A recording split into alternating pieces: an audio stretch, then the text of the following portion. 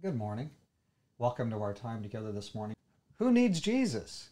Well, let's read about it in Mark 2:14-17, and I think we'll find out. Here's what it says. Then he went out again by the sea, and all the multitude came to him, and he taught them. As he passed by, he saw Levi, the son of Alphaeus, sitting at the tax office, and he said to him, "Follow me." So he arose and followed him. Now it happened as he was dining in Levi's house that many tax collectors and sinners also sat together with Jesus and his disciples, for there were many, and they followed him. And when the scribes and Pharisees saw him eating with the tax collectors and sinners, they said to his disciples, "How is it that he eats and drinks with tax collectors and sinners?"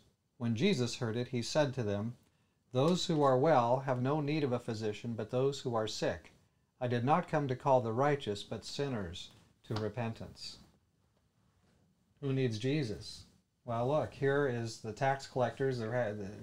Levi brings them all together, Matthew, Levi, and they follow Jesus. I mean, this is terrible, say the Pharisees, but it's actually wonderful. It's actually wonderful.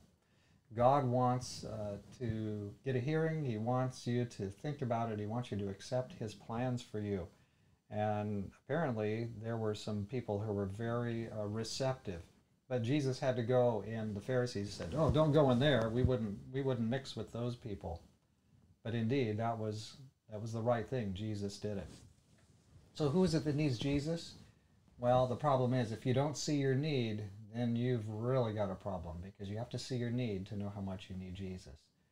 And so if Jesus is your doctor, what could possibly go wrong? Well, let's pray now and pray for our own, that we'll see our own need for Jesus. Dear Father in heaven, we look at ourselves and we compare ourselves with other people, compare ourselves with the best and the brightest in our culture, and we say, I look okay.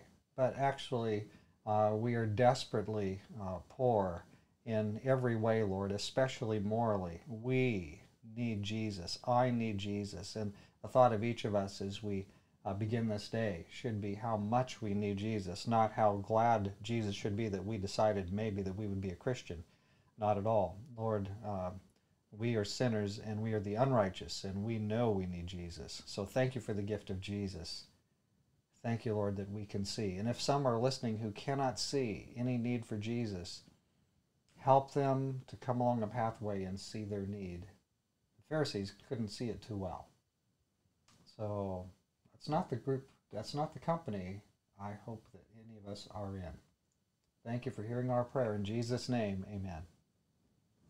Well, God be with you today and show you the pathway he has for you. If Jesus is your doctor, what would you have him do for you? Because he'd like to be your physician.